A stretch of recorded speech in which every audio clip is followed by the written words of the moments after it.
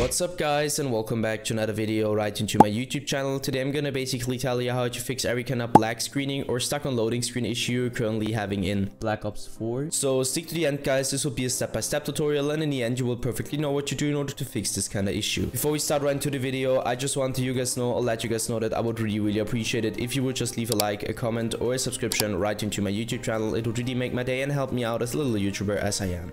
The first step I would recommend doing for everybody, or the main step, is going to be to navigate to the very bottom left corner of your screen, where you're going to left click your Windows symbol, and use your Windows search function in order to find Windows Defender Firewall. So you're going to type it in, and once this one pops up, I want you to click Windows Defender Firewall. Just simply hit enter or left click it.